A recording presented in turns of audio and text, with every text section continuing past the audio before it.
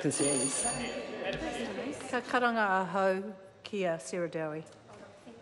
Very much, Madam Chair, for an opportunity to join in the chorus of opposition to this amendment bill, which quite frankly is amendment for amendment's sake, based on an ideology that does not work. It's on the back of several years of review undertaken by the previous government in 2010, the Workforce Advisory Group report, which looked into the failings of the previous council. It was found that the profession was not being held in high esteem, and certainly on the back of some criminal activity, that screening of teachers was not at a place that it should be, given teachers are responsible for some of our most vulnerable and impressionable in our community. And with that, Madam Chair, I refer to Part 1 and in particular Clause 5, which looks to amend Section 380.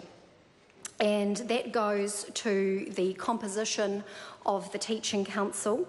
It refers to there being 6 members appointed by the Minister, and then in Clause 381B goes on to describe in a very prescriptive manner the makeup of the 7 elected members. Now, what I know from my time on the committee, I'm no longer part of the Education and Workforce Select Committee, but certainly what I know from my time on that committee, from the submitters and from my own work as an electorate MP, is that when I go to visit teachers, the most common issue is that they want to be recognised for their expertise. They want their profession to be held in high esteem. They want to be recognised for the work that they do in shaping the hearts and young minds of our future.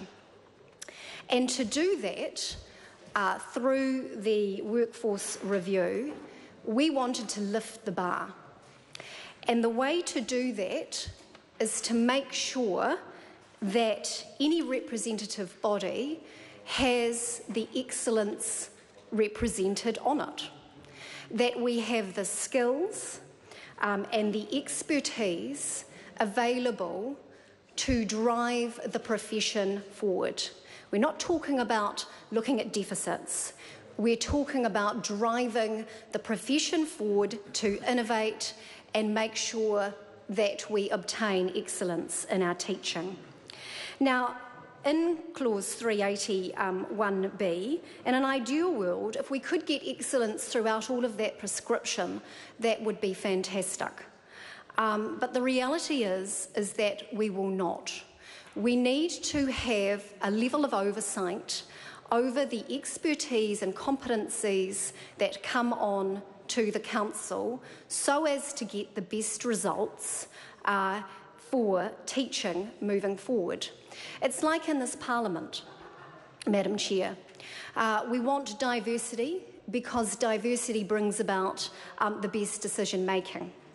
And so what we need to do is make sure that we have those core competencies represented on the Council. Not a prescription of people that hold certain positions, but an emphasis on core competencies.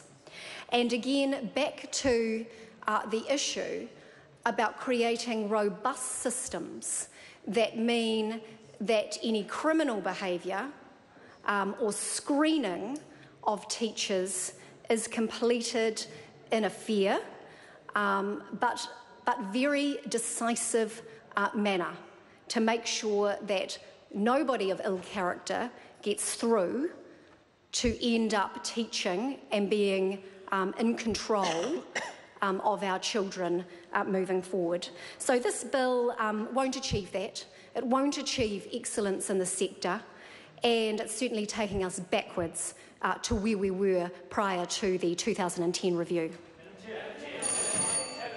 I call Joe Luxton. Thank you, Madam Chair. It's a pleasure to stand and take a call.